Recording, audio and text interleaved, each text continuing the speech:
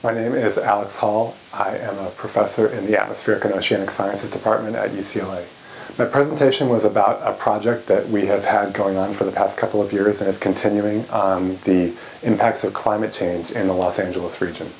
We took a number of global climate models that have been developed to do projections of global climate change around the world, and we brought these models down to scale for the Los Angeles region.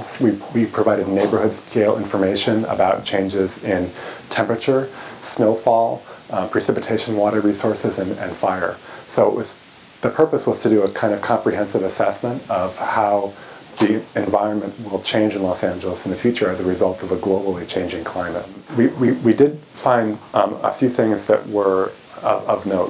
For example, we found that if we reduce greenhouse gas emissions over the coming decades, we still see significant climate change in the region, and we see almost as much climate change by mid-century as if we keep increasing greenhouse gases. So we definitely concluded that a certain amount of climate change in the region is inevitable. We also found very, very large changes in a number of extremely hot days. We found big changes in wildfire area burned by mid-century.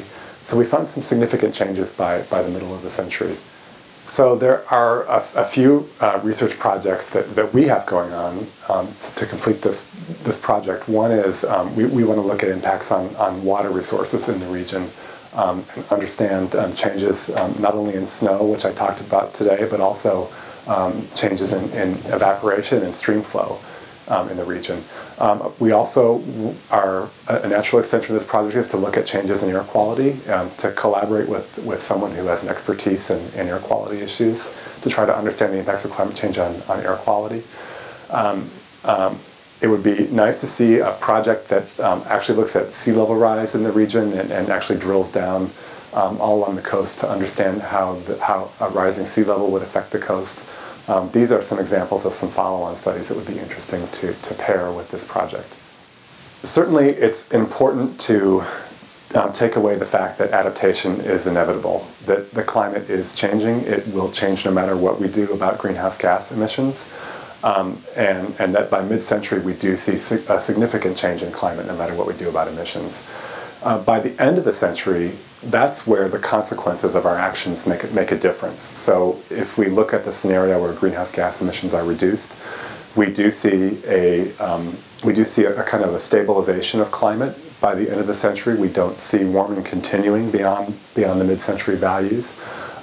Whereas in the business as usual scenario where emissions do keep increasing, we do see a continued warming, and we see quite a significant change in climate by the end of the century. So if we make choices about reducing emissions now, the impact will be significant and it will be felt at the end of the century.